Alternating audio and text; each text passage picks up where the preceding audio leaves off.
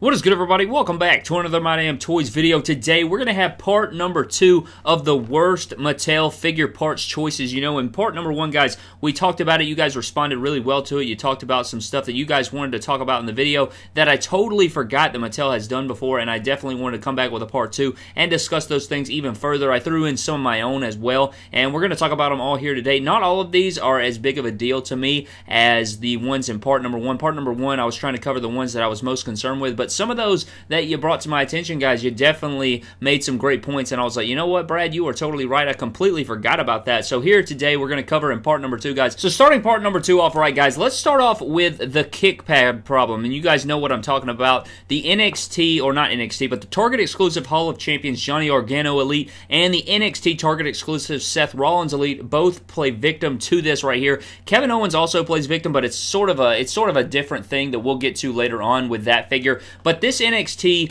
Seth Rollins and this Johnny Gargano, guys, why did they give us this kick pad mold? I do not understand why they did this. When we have had many, I'm talking many people before this, guys. We had CM Punk, we had Finn Balor, we've had Daniel Bryan, we've had just many guys with kick pads, lower legs and kick pads before. I don't know why they chose to give us these short kick pads when they clearly have the parts. I just don't understand. It's not like it was the first Elite that we have gotten. It literally doesn't make any sense. Another problem with, you know, this Seth Rollins figure is that they gave him jacked legs and they also gave him really jacked arms. Like, they clearly had the X-Pac arms would have been fine, you know, with the thicker wrist tape. I just don't see why they couldn't take regular Elite Seth Rollins arms or just a regular Elite Seth Rollins body mold, paint the legs in the skin color, and then the lower legs could have been black or whatever color, and then the arms would have been completely fine. Just change the wristband decals, and it would have been perfect, but they decided not to do that. I don't really understand. These are the questions that I'd like to have answered, is that what goes on in these meeting rooms when they're making these figures? Like, why did we get this kick pad mold? Why did we get these short kick pads when it literally makes no sense to me? But you know, they hopefully in the next Johnny Gargano they will fix this problem, and if they do any more, you know, we've never seen another Seth Rollins from NXT like this from FCW, so I don't know really, you know, what we're going to see in the future, but hopefully they fix it if we do go forward. But this Seth Rollins is absolutely massive. I had to change all kinds of parts on this guy with mine, and then with Johnny Gargano, I just don't see why they couldn't give us Daniel Bryan lower legs. So I definitely had to throw these two guys in here when we're talking about the next worst parts that Mattel has used. Now, up next, guys, our next thing we're going to cover is going to be the Edge and Jericho torso. I had this commented on my thing. I don't remember who said it, but I do agree with this to a T. I'm not totally upset with the torso that they do use. You know, it's not completely awful because, you know, their bodies don't really resemble this. I think that a Bo Dallas torso could also work, but the torso that we really would like to see is that same Tully Blanchard, you know, the Terry Funk body mold, the William Regal body mold really does these guys justice. You're going to see some figures here,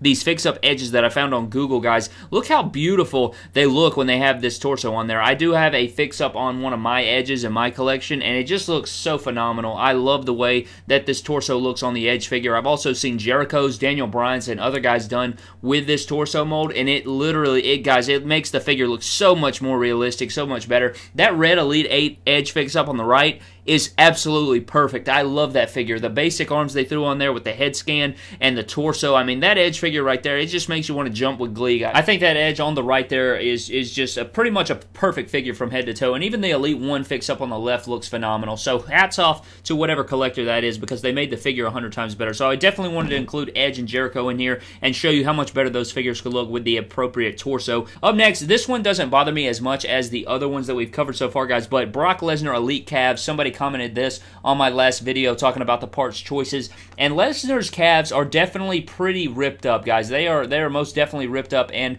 I can see where somebody would have a problem with this. I mean, they are definitely very cut, but it doesn't bother me enough to be like, you know what, that's not something I want. You know what I'm saying? It doesn't bother me that much just because it's so, you can't really see his legs anyway. Like, I mean, it's not something that I'm looking at. I think I look more at the torso and the arms rather than the lower legs. I know you say that. It's like, well, Brad, you just picked on Johnny Gargano and Seth Rollins' lower legs, but it's like, yeah, but that completely changed the whole mold of a kick pad when we've seen the right kick pads in the past. So maybe, I don't know who you'd switch it with. I think there's a figure that you're supposed to switch these with to get them more accurate. Maybe Stone Cold or something. I can't remember the exact ones you're supposed to switch with it. I think it is Stone Cold Steve Austin. Makes these figures look more accurate for Brock Lesnar, but The calves don't bother me as much, but I did want to include this. See if you guys are feeling the same way. Let me know down in the comment section below, guys. Do these calves bother you, or are you just whatever? I mean, it doesn't really matter to me. I'm not a huge, Brock Lesnar advocate. I like Brock Lesnar, but I don't really care that much about the calves here. Another thing I wanted to mention, guys, is the Jeff Hardy tank top mold. I had a lot of comments talking about this, and I did want to cover this a second because, this used to bother me a lot. I used to be like, why do they give us this tank top torso? You see where it's the tank top torso, they just paint over it and make it look like sleeves. I used to not really like this, and then I realized what this could mean is, in a match, Jeff Hardy typically is shirtless, and then over that he has, a tank top, and then over that he wears his long sleeve shirt. So this could be accurate, as in his tank top is underneath his long sleeve. So you take the long sleeve off, you have the tank top, and then you take the tank top off, then he's shirtless. So that is just something I've thought about before. It totally does kind of look stupid sometimes, but I can look past it, and I know how to get around it. Maybe one day I can do a video on it. I know exactly how to fix it and make it look a lot better, but I think that this is definitely something I wanted to include in the video because somebody did mention it, and it used to bother me, so I did want to come on here and, plead the case of why it could work maybe if it was bothering you, just sort of some reasoning behind it. It's kind of like when they put the bra mold underneath the t-shirts of the women, like the painted on t-shirts, they still have the bra mold. It could just be the bra up under the t-shirt. It's just something to think about, but I do see where you're saying where it could look dumb. They could use like a shield torso, like a Dean Ambrose shield torso. I've seen a lot of people use that, and it does look a lot better. Maybe do that and then paint up the shoulders. I mean, a pattern like this, the Elite Series 67 would be tough, but those plain colors would be easy and stuff like that. But yeah, I mean, this used to bother me, but it doesn't bother me as much as it used to, a few months back or so. And then another thing I wanted to cover, guys, is the Kevin Owens. Getting into Kevin Owens, guys, we mentioned the arm mold, we mentioned the kick pad mold earlier at the beginning of the video. Well, here with Kevin Owens, it used to bother me a lot on this one too, is they give him the short kick pad mold, and I can see where it kind of makes more sense for Kevin Owens. I still don't like it, but I can see where it would work, and I don't know why they don't just give us like John Cena lower knees and then give us kick pad feet. I guess they felt that wouldn't be the best. I've gotten over it sort of, it kind of bothers me from time to time, but as time has passed, it's kind of, I've kind of gotten over it, and the short kick pads don't bother me as much on the Kevin Owens because, it makes for the better, it makes the figure actually better when you're posing it around and stuff. When I don't have it, when I switch the lower knees with John Cena Elite and then I put kick pads on it, the legs get really warped and they get really loose, and I don't know, I could just have messed it up that first time. It was a long time ago when I did it. Maybe I'll redo it one day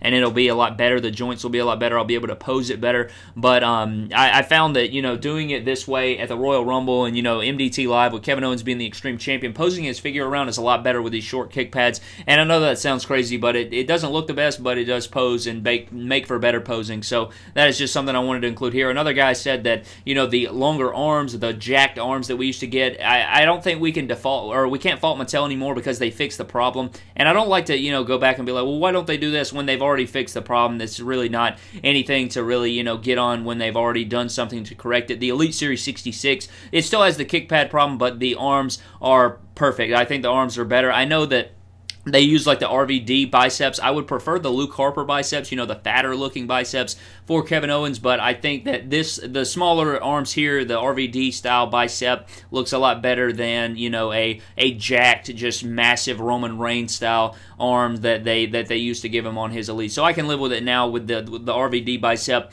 but it's definitely a whole lot better than that jacked bicep. But maybe one day we'll get the Luke Harper, but for now we'll have to stick with the RVD biceps. Next up, guys, I had to include these more NXT Target exclusive figures, guys, but this time we were talking about the Revival. Yes, the Revival, guys. You will see here on the left we have the NXT figures with their NXT Tag Team Championships, and these guys, I feel like these guys are way too small, guys. The torsos are too small. Their legs are so small. These guys are tiny. I think that a Tully Blanchard and Arn Anderson, anything, a Terry Funk body would have been so much better for these guys. They're just way too small. I don't understand why they give guys like this the Daniel Bryan style torso. I am just so sick of this torso. It doesn't work well for them, and I honestly just wish they'd do away with this torso altogether. I think that, the Bo Dallas fits better, or the Road Dogg fits better, or the Terry Funk fits better, because I cannot stand that smaller torso like that. And these figures are tiny. When I say tiny, when I used to use them versus the Young Bucks or just posing these guys around, they're so much more smaller than any other tag teams that we have gotten. So it is very frustrating when you're trying to pose guys around and they're way too small and they don't represent the Revival very well. I wanted to throw these in here because the customs on the right, these fix-ups, I did these same fix-ups before, and they make the figures much more fun to play around with. They're much better. to see up next to other figures. They just look way more in scale, and they're a lot more fun to pose around and do all that other stuff. Pick fitting, whatever it is, they're a lot better when they're, you know, more accurate. They look a lot better, so I definitely had to include the Revival here. And the last figure that we're going to talk about, guys, are the Elite Dolph Ziggler arms. Had to include it here because they always, they used to not. The Elite 5, the Elite 13, neither of those had the jacked arms that the Elite 24, the Elite 48, there's another Elite, the Elite 39, all three of those Elites have these jacked arms, and I do not get it because they're basics. Every basic Ziggler we've ever gotten has had those small arms, and they look so much better. You fix up the Elites, and they just look so good. I love the torso. I love the legs they choose. It's just those godforsaken jacked arms. I just don't understand it. But I had to include them here, guys. They've done it with Cody Rhodes as well. It's like they give them this torso and this body mold. It's like they literally took the Elite 20 Cody Rhodes and the Elite 32 Cody Rhodes, and they just changed the boots up. This is basically the same figure. They just changed the skin tone, changed the head scan, changed the boots, and voila, there you go. They pump it out, and that's exactly what they did here with this Dolph Ziggler. But every time I get a Ziggler, I have to switch the arms. There are a few on the shelf that are not. They don't have the arm switch, and it drives me nuts, guys. I cannot stand these jacked arms. They just look way too unrealistic. So I definitely have to do the fix-up every single chance I get.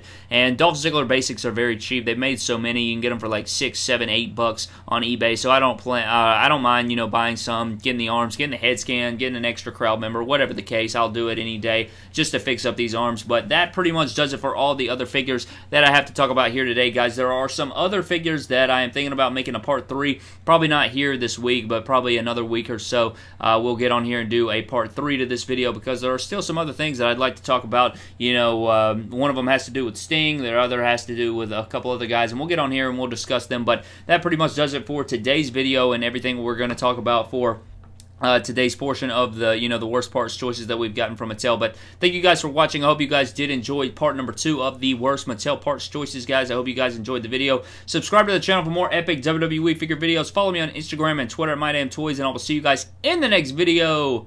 Thank you.